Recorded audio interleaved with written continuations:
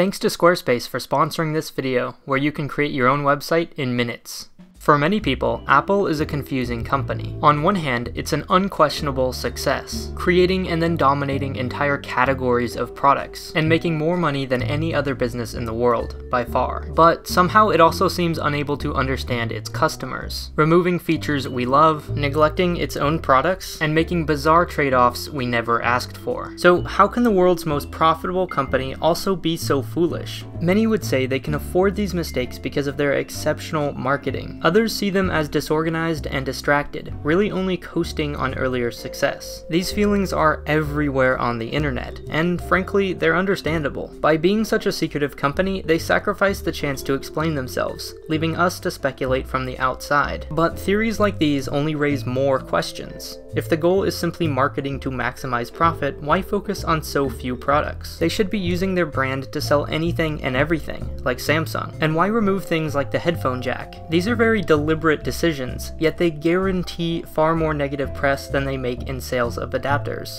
Foolish as they sound, there must be some kind of strategy here. It would take a miracle for a truly dysfunctional company to be this successful for this long. Which makes sense. Companies this big aren't driven so much by individual employees as institutional principles. So you may hate their strategy, think they're overpriced, and disagree with every decision they make, but by no means are they careless or arbitrary. The only way to make sense of all this, to understand their success, predict their future, and even explain their mistakes, is to figure out how they think. And just 3 principles are enough to explain almost everything. This is the grand theory of Apple. Apple is treated as a technology company, and anything else would seem ridiculous. But it would also be ridiculous to say its goals are anything like other technology companies. Their business may involve transistors and resistors, but from their perspective, this is only incidental. Technology is actually the enemy, a distraction, a source of confusion. In the ideal world, no one cares about RAM, or even knows they're using a computer. They're just drawing, or reading, or talking. This may sound idealistic, but consider how much it explains. It's why they're obsessed with making devices thin, light, and minimalistic, removing ports, bezels, and even buttons. It also favors some devices over others, because from their perspective, each device is fundamentally competing in the same category, which their executive Phil Schiller said quite openly. Quote, "The job of the watch is so you don't need to pick up your phone as often. The job of the phone is to do more and more things such that maybe you don't need your iPad. The job of the iPad is to be so powerful and capable that you never need a notebook. The job of the notebook is to make it so you never need a desktop."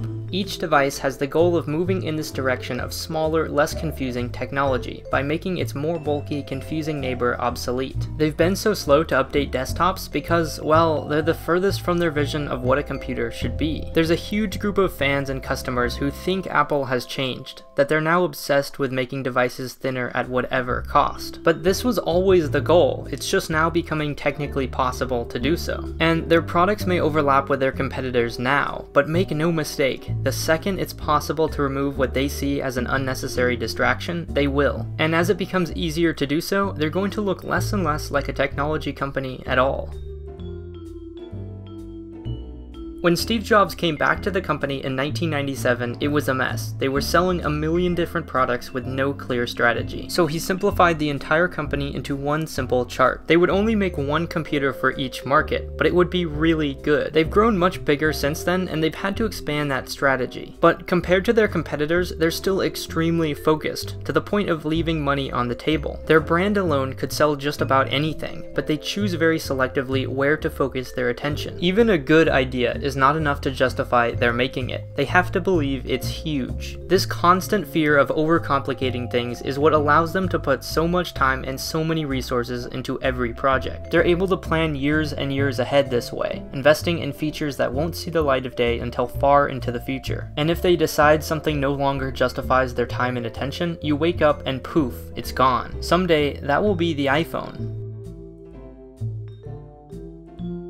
It's not that Apple doesn't listen to feedback, or even sometimes ask for it, but ultimately they consider their judgment more important than yours. This may seem incredibly stupid, but it's actually the biggest key to their success, because without it they could have only been successful once. Many companies create a very successful product, but they milk it for as long as possible by giving whatever customers ask for. After Microsoft created Windows, they did exactly this. They're obviously doing just fine, but it meant they weren't ready when the smartphone took off. Apple does just the opposite. They're constantly trying to compete with themselves. Any other company would kill for the success of the iPod, but Apple killed the iPod with the iPhone. No one product lasts forever, so while it hurts to kill your own success, it's necessary to stay on top in the long term. This means not listening to your customers asking for a better iPod, and instead creating what they don't even know they want. This can be a really tough pill to swallow, especially in more tangible forms. The removal of the floppy drive, CD drive, the old charger, home button, headphone jack, and USB-A. People were angry, often for a good reason. These seem like needless sources of frustration, and you can bet Apple knows this, but they also know they're powerful enough to survive these transitions. They can afford to lose some customers and receive some negative PR, because the upside is huge. Journalists write that these changes are signs of a problem, but the only true danger is if they stop. When they start listening to customers, they lose the chance to make the next big thing. When the iPhone is released, they'll still be focused on improving the iPod. Because, frankly, you and I aren't going to ask for the next big thing. We don't know what it is, but Apple has to. To them, part of their job, the service they offer, is saying, no, we're not going to give you what you think you want. And again, this can be incredibly frustrating. Sometimes they're just wrong. The iPhone was late to the big phone market because for the longest time, they thought they knew better than we did. But it's a risk they have to take, because more often than not, ignoring the customer has really paid off.